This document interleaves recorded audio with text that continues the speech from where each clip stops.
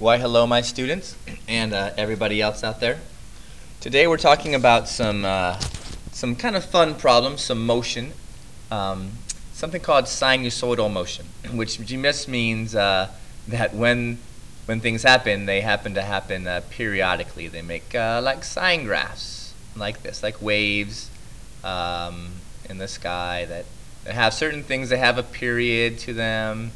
You know, the distance between two maximums or two minimums. Ooh, that's awful. And they have, midlines. So they have things that are very common to sine and cosine graphs, which is why they're called sinusoids. Cosine is also a sinusoid. It's just moved over. So one type of problems that are sinusoidal are Ferris wheel problems.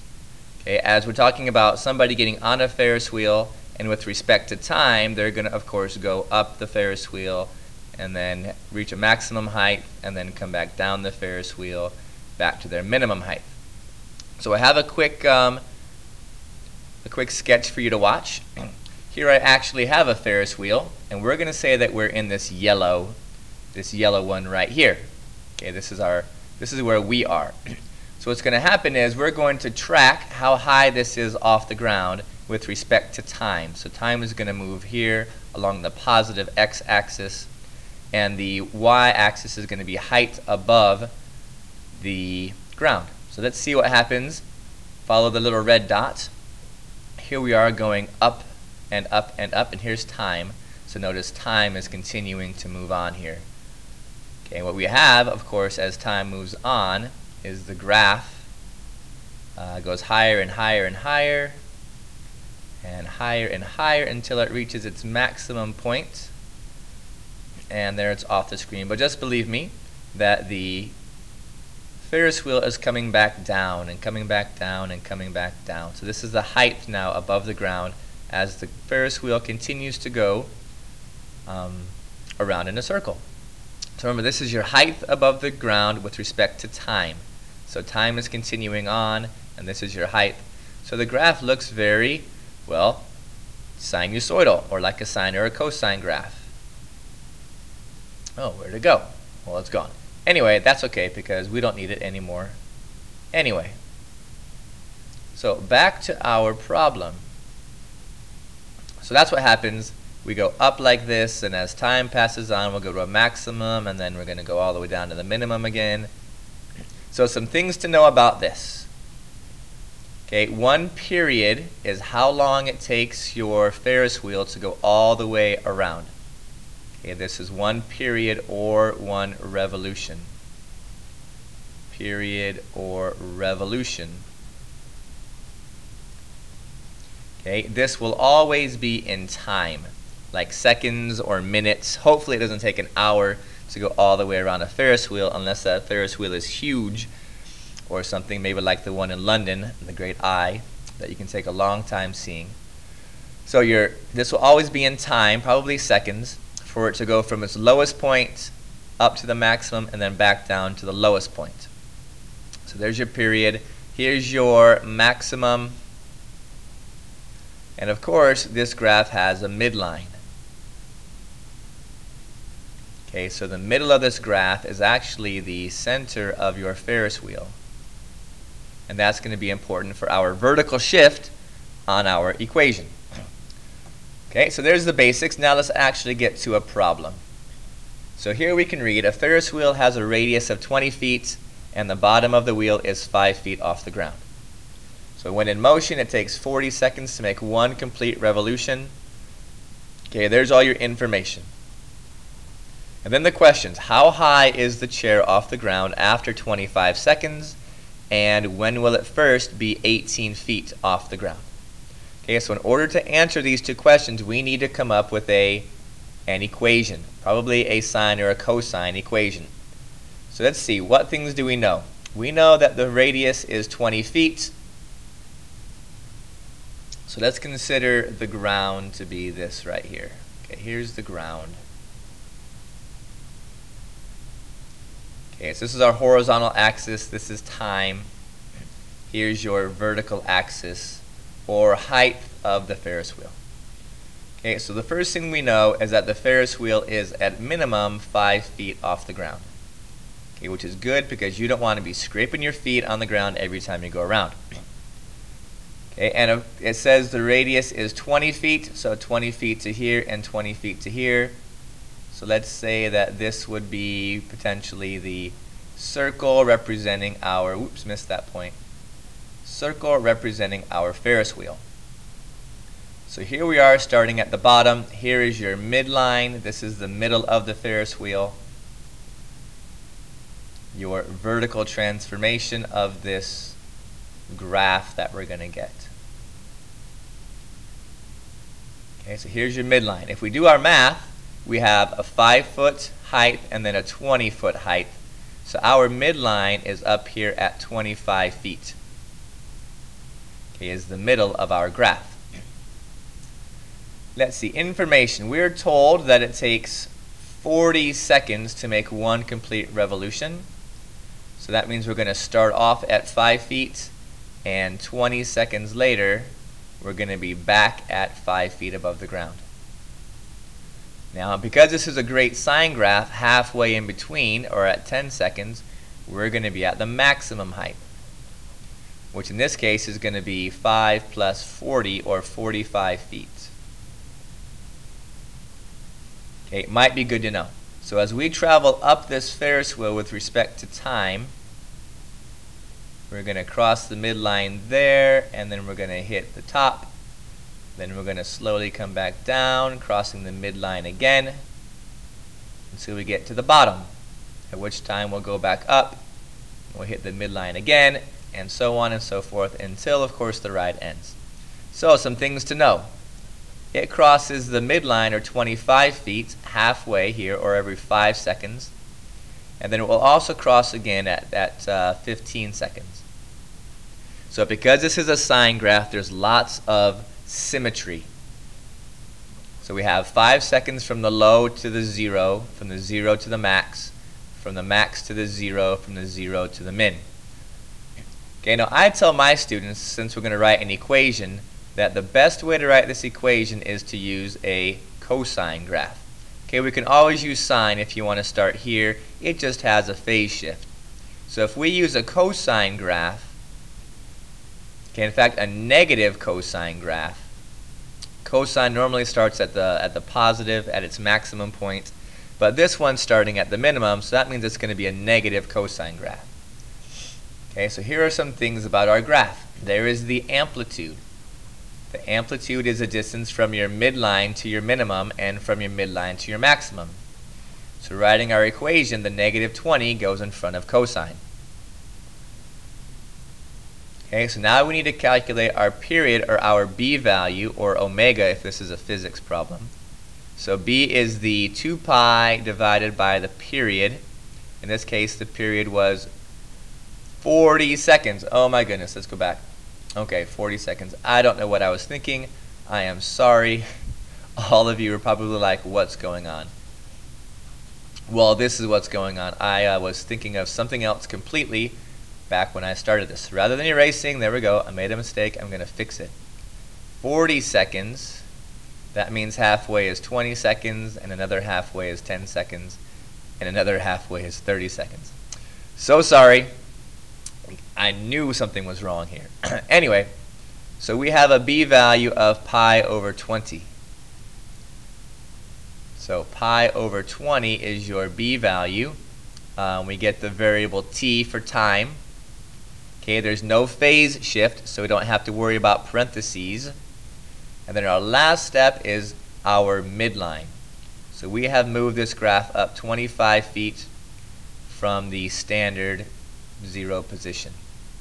And that is the equation to calculate the height from your Ferris wheel at any given time t. Negative 20 amplitude, cosine of pi over 20, because it has a 40-second period, plus 25, the midline, tells you the height. Okay, very important. Now that we have the times right, we can get our right midline, so I apologize about that. So now let's go back and answer our questions. How high is the chair off the ground after 25 seconds? So 25 is your t value. So all we're going to do is substitute t for 25. Okay, that will give us the height after 25 seconds. And I'll bring out my calculator here in a second, but let's figure out everything else. So negative 20 cosine of pi over 20 times 25 plus 25. Okay, 25 seconds. So right here, here's 25 seconds. About how high is this graph at 25 seconds? Okay, so let's get the calculator out. Let me find my calculator so we can do this. Here's my calculator, the handy dandy TI 84. Check the mode, although it doesn't really matter, but my mode is in radians. Quit. So I have negative 20 times the cosine of pi over 20. There's my pi divided by 20, parentheses.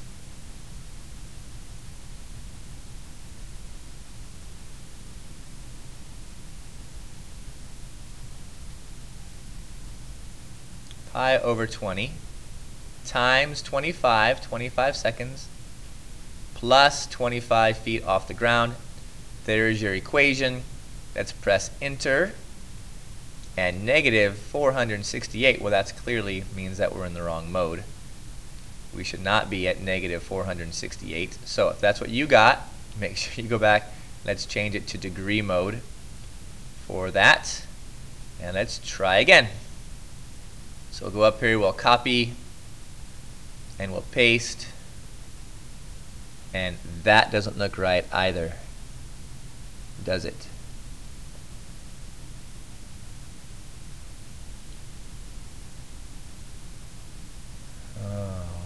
Do.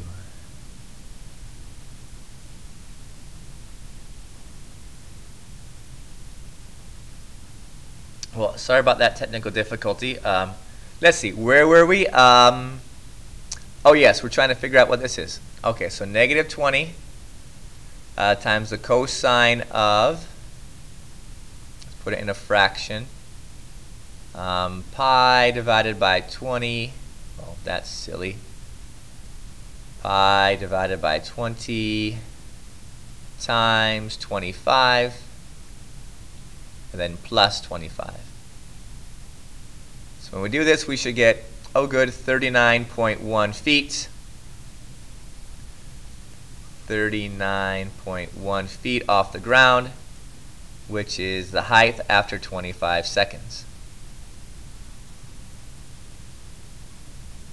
Okay, so this is going to be the y value of 39.1.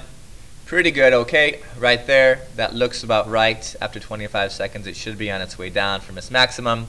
So I am okay with the reasonableness of that answer right there. So now let's go back and see the other question. When will it first be 18 feet off the ground?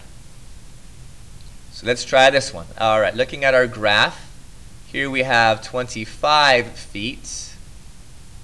Right, 25 feet at 10 seconds. So it looks like 18, I don't know, maybe in here somewhere. 18 feet. So hopefully when we do this in our calculator, we're going to get something that is less than 10 seconds. So let's go to a new page. I'll rewrite this equation. Negative 20 cosine of pi over 20 times t plus 25. We want to know when that will be 18 feet. So let's do the algebra. Let's solve this thing for t. So we're going to subtract 25 from both sides. So negative 20 cosines of pi over 20t equals negative 7. Divide both sides by negative 20. Right, get rid of this coefficient here. Let's bring back the calculator for 7 divided by 20. So So cosine of pi over 20t. Let's do this. Let's be consistent. Equals, let's see, 7 divided by 20. Negative 7 divided by negative 20, of course, is the same as this. 0.35. So now we need to figure out a way how to get rid of this cosine. Okay, so the way that we get rid of the cosine is not by dividing, but by taking the inverse cosine, or the arc cosine. So we're going to take the inverse cosine on both sides, and it's on the left side, so that the inverse cosine and the cosine cancel each other out, and we're left with pi over 20t. Okay, so whenever we have a trig problem and you want to get rid of the trig thing, you take the inverse. So let's go back to our calculator and see what the inverse cosine function is. That's the second cosine. Inverse cosine of 0.35. That's not 0.35, is it? That's negative. So let's try again. Inverse cosine, 0.35. Let's see what this gives us. 1.213. I don't think that's really correct. But let's see what we get. Let's work through the problem and see how it turns out. And then if it's not right, we'll go back and change it later. 1.35, was it? Nope, 1.21. Man, these numbers in me. I am not doing so hot today. 1.21. So we'll multiply both sides by 20 to solve this, continuing for t. So pi times t equals, let's bring back the calculator. Put it over here on this side. Whatever. Times that by 20. 24.265.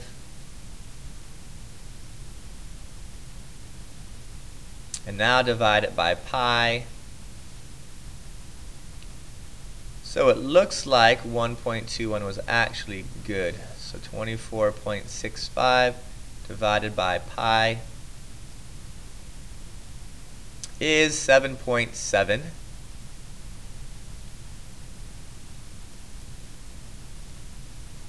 Meaning 7.7 seconds. So after 7.7 seconds on the ride, you will be about 18 feet off the ground. Let's go back and see from our graph.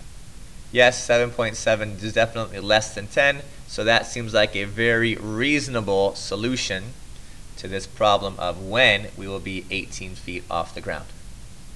Okay, hopefully you have learned something. If nothing else, and even math teachers make mistakes, but we can figure it out and learn and go on from there. So hopefully things are good and you'll have a fantastic day, and good luck with these sine problems.